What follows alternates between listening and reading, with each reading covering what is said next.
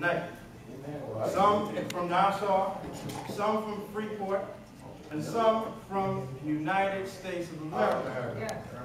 At this time, it is my distinct pleasure to introduce to you for the first time Dr. Lorraine Haataia. She's here this evening from St. Augustine, Florida, to tell us about the last time she did the first time. What? I'll say it again. Yes. The last time I did something for the first time. She is an advanced Toastmaster, speaking from the manual Speaking to Inform, Phase 2, and the objective is to speak to inform. Fellow Toastmasters and guests, please give her a warm 1,600 welcome.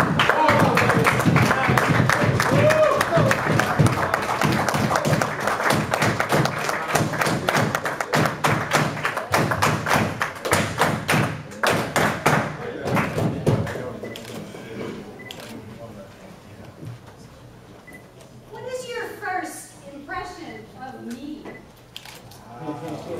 That I am a ditzy girl. Or that I'm a very professional woman. But you know, why should I even worry? Because your first impression of me has more to do with your past than it does with my own. I have no idea where you come from or what you think of me. I am so happy to be here for the first time in the Bahamas. This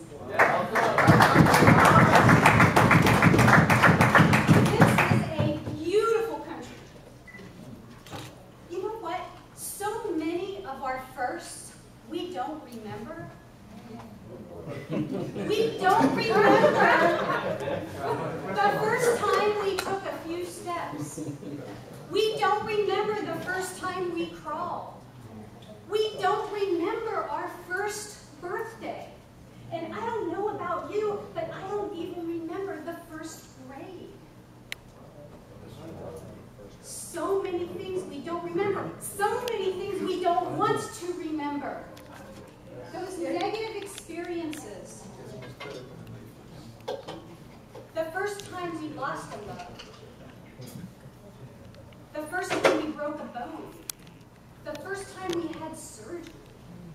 The first time we lost a loved one or got divorced. We don't want to remember those first times. But then we have first times that we do want to remember. Our first love. And the first time.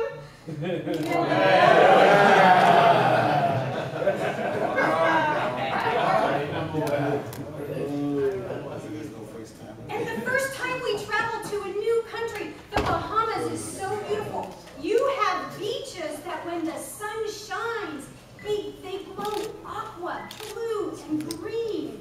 We don't have these beaches in St. Augustine. I am so happy to be here. And I have been so happy to meet so many friendly Bohemians. You are some of the most friendly and positive people I have ever met in the world. You know, before I came here, I was reading up on the books and doing my internet research, and I said, what do I want to do? What's a girl want to do when she comes to the Caribbean?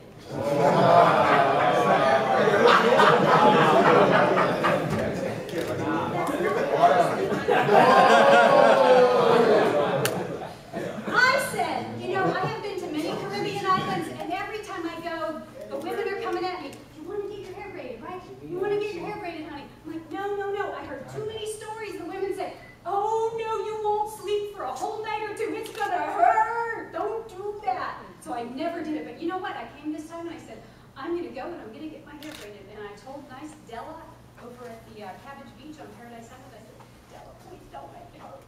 And also I was afraid because I thought it was going to be, I just didn't know what people were going to think. Like, am I going to look silly? So I'm not going to do that for the first time. But you know what? This time I said, I am going to do that for the first first time. And you know what? She didn't make it hurt. And you know what?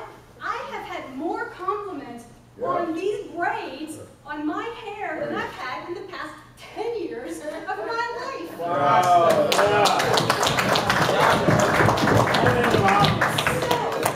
So, my husband wanted to do something for the first time in the Caribbean. He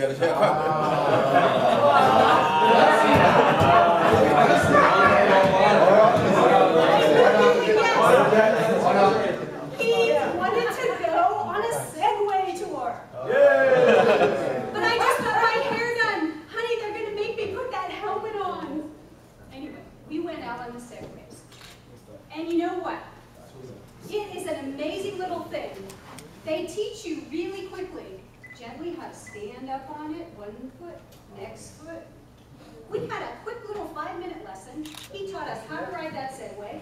Next thing we know, we're out there riding through the woods and over the roots and over the rocks and along the ocean. And you know what? The Segway was introduced to the world in New York City in December of 2001.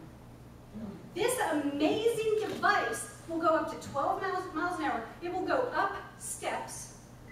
What an amazing tool. 10 years ago, it was introduced, and I'm just now, for the first time, trying the Segway. I'm so glad I did. When is the last time you did something for the first time? When is the last time? You know what? I am so happy I came to the Bahamas, and I hope I can come back very soon. Oh, yes. Welcome. I am so happy I got my hair braided. You know, how quick can I get ready now, honey, right? I get in the shower, I get out, I don't style my hair. I've learned something new. I've had this long hair I've been struggling with all this time, and I'm like, wow, I'm going to get braids more often. It's so easy. I'm glad I did this for the first time. And the Segway, do you know why the Segway isn't on more streets and sidewalks?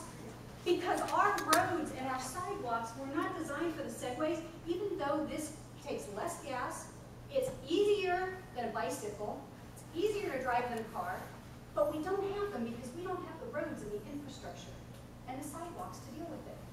But I am going to advocate for this machine everywhere I go in the future. I'm so glad I tried the Segway.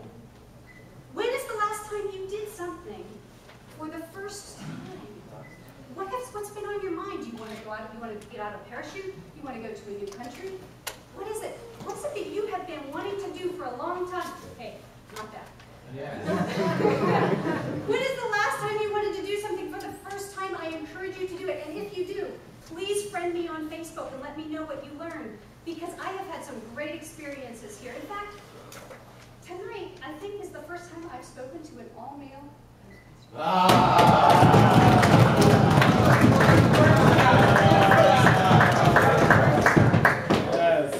Thank you.